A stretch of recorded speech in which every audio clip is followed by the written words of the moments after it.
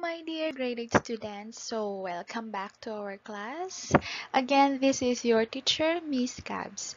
Here we are again for our new exciting episode of our science class in Science 8. And today we're going to talk about inside and out of the atoms. But of course, before we proceed to our lesson, if you are new to this channel, so don't forget to subscribe, like, and hit the notification bell for more updates in our science class. And for today's objective, this is based on our most essential learning competencies. We have only one. So in this lesson, you are going to determine the number of protons, neutrons, and electrons in a particular atom. Okay, so let's proceed. So in module 1, you learned that matter is made up of atoms which are too small to see with the unaided eye or even with the use of the ordinary light microscope. Alright, so when the idea of the atom was conceived by the ancient Greek philosophers, if you could still remember in our previous lessons, na, so they thought that the atom was indivisible, so cannot be divided, and they thought that it has no parts. So scientists have proven, however, they prove, however, that the atom is composed of even smaller particles. So from experiments conducted in the later part of the 19th century to the early half of the 20th century, scientists collected evidence that atoms are what? That atoms are what? Composed of three types of particles. Okay, so what are these three types of particles? Okay, so let's try to see. So the three types of particles, I know that you have already an idea of these particles. So these are protons, electrons, and neutrons. Yeah, that's right. So these components of the atom are collectively referred to as the subatomic particles. So don't forget that, guys. So those three types of particles, they are referred or collectively referred as the subatomic particles. Okay. Okay, so in recent years, scientists have discovered that protons and neutrons consist of even smaller particles. So there are still many things about the atom and what is inside it that scientists are discovering. So these extremely small particles are being studied using an extremely big structure that serves as their instrument. So to get you started, prepare yourself to turn the atoms inside out. So we have in our mind that the different questions about atoms. So first we have what makes up an atom? If we can say that, or the scientist says that an atom is made up of a very small particles. So what are those particles? Okay, so you have already your idea that there are three types of these subatomic particles, the protons, electrons, and the neutrons. So in that question, we had already answered that. Okay, so what makes up an atom? So of course it has protons, neutrons, and electrons. So another question is, how do these components differ from each other? And how are these components arranged inside the atom? And how is an atom different from an ion? So those are the questions that we are going to, or you are going to answer later on after our discussion. Okay, so in the earlier grades, you learned about magnets, right? And as we all know that a magnet has two ends or two poles, the north and the south pole. So if you are going to put the south ends of the two magnets next to each other, so the magnets will move apart. And how about if you are going to put the two north ends next to each other? Yes, the same observation would be made as when both north ends are next to each other. Take note with that, guys. Ha. And how about if when you place north and south ends next to each other? So what have you observed? Okay, so they will attract to each other. So in these observations, uh, we can infer or we can indicate that like ends or poles repel and unlike ends attract, right? Okay, so like like ends or like poles repel and unlike ends attract. So why? It is because there is an electric charges. No, yung tinatawag natin na electric charges. So, either positive or negative charge. Na? Similarly, that is like charges repel or push away each other and unlike charges attract or pull toward each other. So please keep this kind of behavior in mind, guys, as we go along with our activity. So don't forget that like poles or like ends repel and unlike ends attract. Okay, so let's proceed. Okay, try to watch this video, guys, and observe carefully. So try to take a look at the balloon and the hair. So there is nothing happened. Okay, so take a look at this.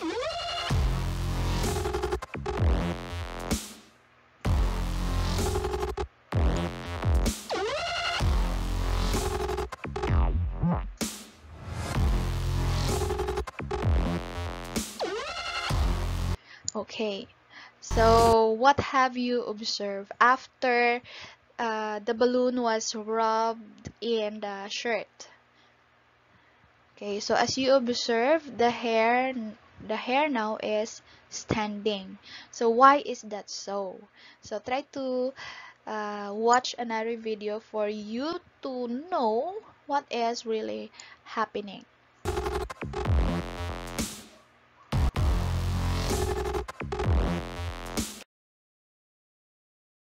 Okay, try to watch this another video, guys, for you to understand more. Why is it, or why is that so? Uh, why is that the hair is standing when after you rub the balloons in your shirt for how many times?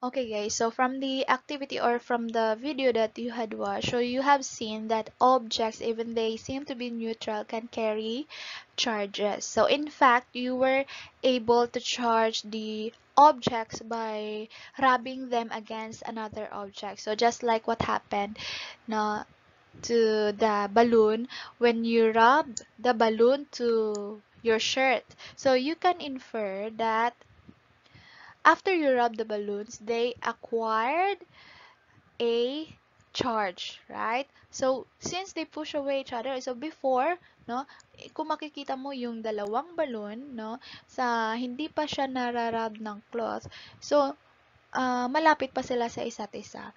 Pero nung time na-rub na siya, ganun. Okay, so, nung time na after na-rub ng cloth yung balloon, so, they pushed away each other. So, meaning to say, may na-acquire sila na the same charges. Ba? So, kagaya ng sinabi natin kanina, na kapag, just like what happened in our magnets, no, kapag like ends, no, repel each other, but unlike ends, they attract each other. So, yun din ang mangyayari sa mga charges. Pag the same charges yung nakukuha ng isang object, so meaning to say, magkakalayo din sila. Oh, 'di ba? So, nagtatagalog ako ngayon, guys, para maintindihan naman nung mga viewers natin dito, no? Kasi hindi lang ito sa Negros makikita, ito ay makikita din sa buong mundo. Kaya magtatagalog tayo ngayon kahit tayo nahihirapan na. Char. Okay, so okay lang, guys. Okay. So, going back. So therefore, okay, so you can infer that after you have rubbed the balloons, they acquire a charge. So since they pushed away each other. And you can even say that the balloons acquire the same charge, right? Okay, so what other example could you give? Isip. Have you experienced the same with your hair after brushing it? So kapag kayo ay nagsusuklay na after brushing it, now if you are going to put your comb again in your hair, so nakikita nyo ba na tumatayo din yung buhok nyo? Okay, so isa yun sa mga example natin. So meaning to say, may charges na nakukuha yung suklay sa buhok natin. And ano pa, isa pa is try to look at try to get a piece of paper, then punit-punitin yun into small pieces. Okay, so and then suklay nyo sa buhok nyo for how many times yung suklay nyo, tapos lagay nyo sa sa papel. Tingnan nyo what will happen. Okay, so yun din ang mangyayari. So the paper and the comb will attract to each other, right? So why do you think this happened? Okay, so from here you can infer that objects are electrically neutral or simply neutral, but they can carry electrical charges. Okay. So, but where do all these charges come from? So, ito na naman yung question na pag-iisipan natin. Saan ba nanggagaling yung mga charges na ito? No? Where do all these charges come from? Okay, so let's proceed. So, in our previous discussions, you have learned that all matter are made up of atoms. And atoms, of which all objects are made, are electrical in nature. So atoms contains particles with positive and negative charges, right? So ano kaya yung mga subatomic particles na nagki-carry or nagdadala ng mga positive and negative charges? Okay? So yes. Okay, so the proton, the subatomic particle proton carries the positive charge. And how about the negative charge? Okay, very good. So the electron. So the protons carries the positive charge. Take note with that, and the electron carries the negative charge. So atoms in their most stable state are neutral. Pag sinabi natin neutral or stable state yung atom, meaning the number of protons and the number of electrons are equal. So take note with that, guys, ha. Put this in your mind that the atoms will be in their most stable state and they are neutral if the number of protons and the number of electrons are equal. Okay? Next. So, let us say an atom has 5 electrons. So, how many protons does this atom have? And how about if the atom has 64 protons? How many electrons does this atom have? Okay, so the other particle in atoms is the neutron, which does not carry any charge or is neutral. Now, as you may have guessed from the name, it was given. Now, neutron meaning neutral. No, does not carry or no charges at all. Okay, so consider an atom. Now, try to look at your screen, guys. Consider an atom which has 6 protons, 6 electrons, and 6 neutrons. Is the atom electrically neutral? What's your answer? So if the atom has 6 electrons, 6 protons, and 6 neutrons, is the atom electrically neutral. So kagaya nga ng sinabi natin kanina, the atoms will have at their most stable state if no stable state, and they are neutral if the number of protons and the number of electrons are equal. So makikita natin dito sa screen natin na may 6 or may 6 electrons and may 6 protons and 6 neutrons. So meaning to say they are neutral. And how about if now instead the atom has 6 protons, 6 electrons, and this time may 8 neutrons na. So is it still neutral? Oh, yun yung question natin. Oh, hindi namin alam, miss, kasi iniban mo na yung question. 8 neutrons na. So, sabi mo kanina, miss, na pag the same number ang proton at saka electron, they are neutral. Na? And ngayon, sabi mo naman, instead of 6 neutrons, naging 8 neutrons na, miss. So, paano ba yan? Ano ba? No? Is it neutral? Okay. So, malalaman natin yan sa susunod na kabanata. Char. Okay, so let's proceed para malaman nyo. Okay. Oh, here. So, these are now the questions. Okay. So, does the number of neutrons affect the charge of the atom? With the charges of the 3 subatomic particles, it was the neutron which took the longest time to discovered. Yes.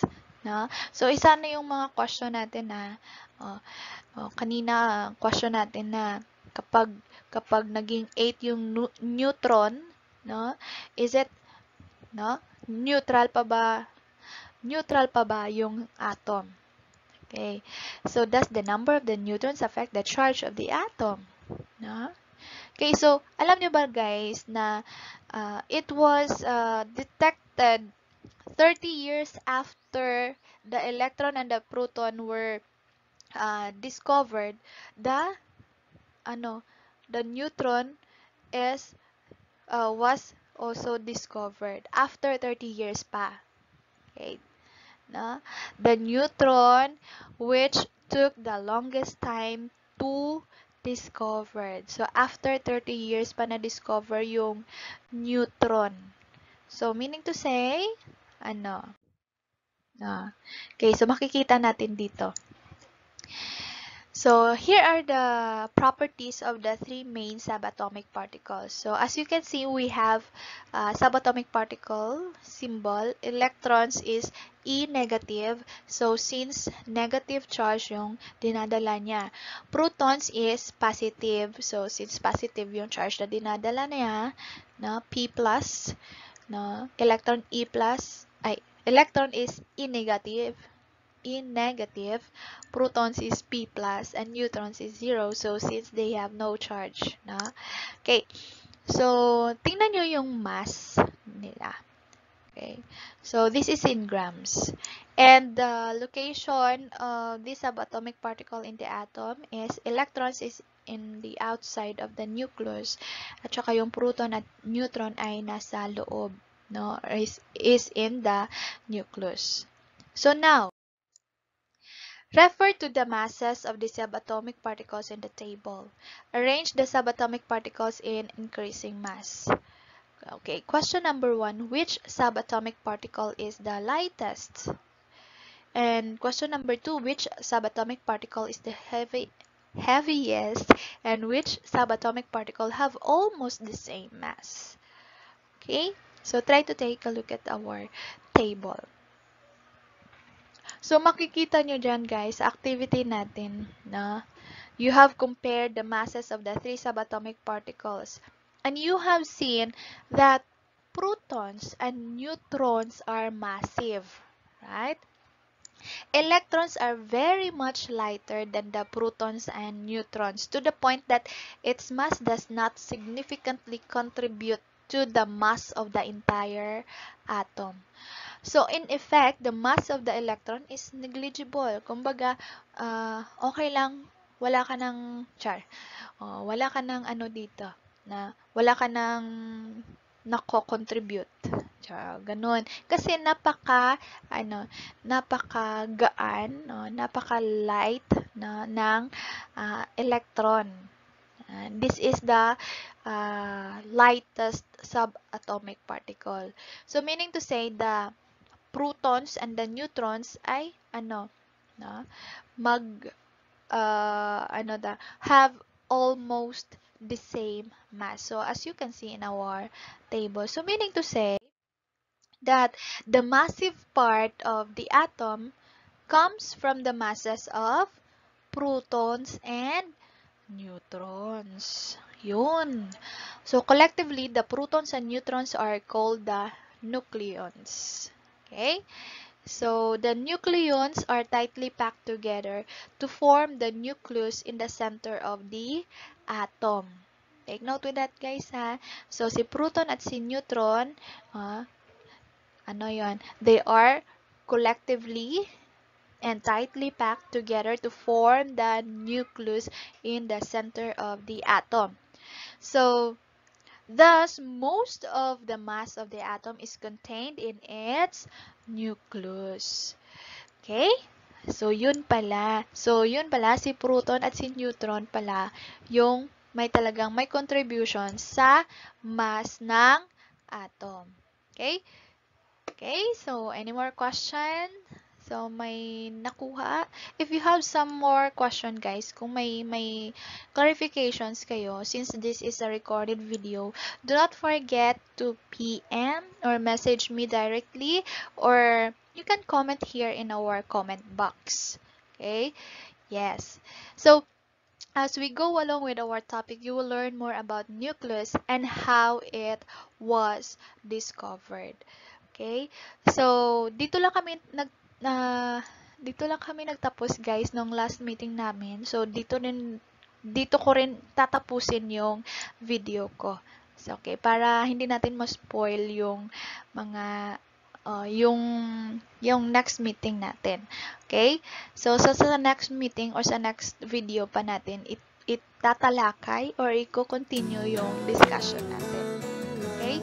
So, I hope that you had something or you have something that you have learned in this video, and if you have some clarifications or questions, just PM or message me. Okay, so that's all for this video. I hope na nakikinig kayo ng mabuti at tsaka may nakukuha kayo or may nakuha kayo. Okay? So, yun lang guys. Thank you for listening and keep safe and God bless everyone. Bye!